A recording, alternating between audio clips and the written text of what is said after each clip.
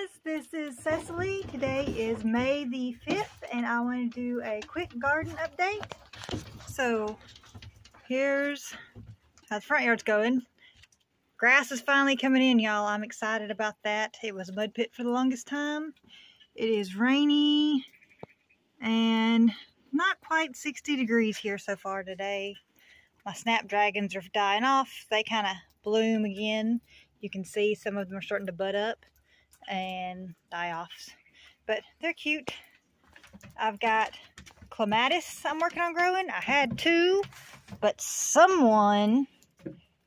there's another third one. I'm not sure which someone ate it, but it is what it is. I've got some other random flowers and things there, but what we're really working on today is things that are actually edible.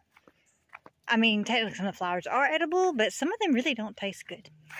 Okay, so I've got 3 what I'm calling guilds going here.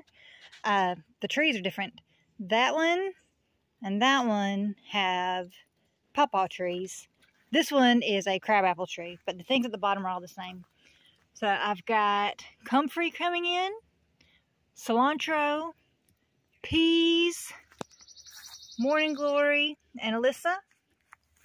I think that's how you pronounce that one. But I just want to have some variety of things and something covering the soil because you don't want to have bare soil. Here are some squash. I don't remember if it was squash or zucchini. I'm a horrible gardener, y'all. I don't ever remember what I plant. But that's what we've got going up here. Tip on these planters. They look really neat. I've got mint. I've got lavender, which, by the way, I hate lavender oil, lavender scented things, but the actual plant smells nice. I've got pineapple sage because it smells amazing. I have no idea what I'm going to do with it, but it smells great. More mint. I've got some basil. But these planters are cool and all, but see how this is growing here? It's raining now.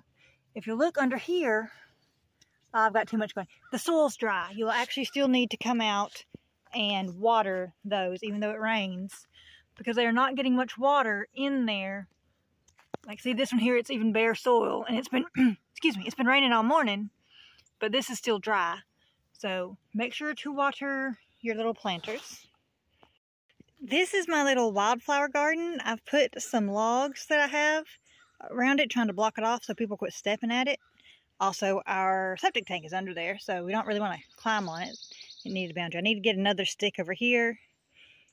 Here is our wood pile we've been kind of going through. We let it sit all winter. We burned some. We're using some. There's a big old snake skin in there. I don't know if I want to go over there and get it because I've got flip-flops on. But here is my garden. It looks like a hot mess, but it is my hot mess. I've got, these are all this junk that's piled on top of the raised bed to keep the cats out. The cat, well, I say cats. We have one cat, and she keeps digging and trying to use it as a litter box, so that's not working for me. We've got pepper, tomato, comfrey, calendula. There's a little marigold coming in under there. Got some garlic. That's grapes. That's mint. Same theme repeated over here. We got pepper. We got tomato. This tomato is really enjoying this spot.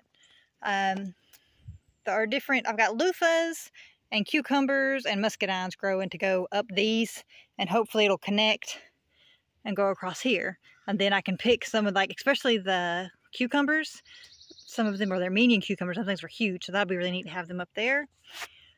There's a squash, but it doesn't really seem too happy with that spot. Over here, here are some radishes coming up, and you can also see some cilantro. Got more cucumbers. There's the cilantro. I love cilantro. I've got a volunteer sunflower. Got peas. Some of them you can see are already ready to be picked. I need to do that shortly. I've got lots of weeds coming in. I'm trying to work with some of the weeds instead of tearing them all out because they all do have something to bring to the soil as long as they don't bring out too much. I've got multiple kinds of wild mint coming in that I've got to pull, so I'm planning on giving some of them away. They sure smell good though. Alright, tomato, volunteer plants that I probably will have to pull some of them. Tomato, got borage coming in over here. Here's a pepper plant. Of course, I sprayed neem oil the other day. Cat, get out of the garden. No kitty. I sprayed neem oil the other day, and of course it's raining now. There's another, I believe that one was a borage. This tomato is not really doing so hot. Here are some pumpkins Ella V planted. She also planted some corn, but I don't see any of those really coming up. I planted some pumpkin and watermelon, different kind of gourds over here. They're not really doing so happy either. The cardboard, the purpose of this is to cover the walkways for one, and help keep weeds out of the walkway. And also they're decomposed and break down, and then it'll make better soil, and then I can scoop out the walkways, put it onto here next year. Or that's in theory anyway. We'll see if it works out. And don't forget my blueberries, cottle blueberries. And I have some other raised bed stuff over there in case I want to put any more out here. And these are some wood chips that I can sprinkle along as needed. A neighbor gave me. So that's how the garden's looking so far this spring. Like I said, it kind of looks like a hot mess because some of the things I'm trying to do and work with. But it's my hot mess. I hope y'all's gardens are doing well. And I will see you guys next month.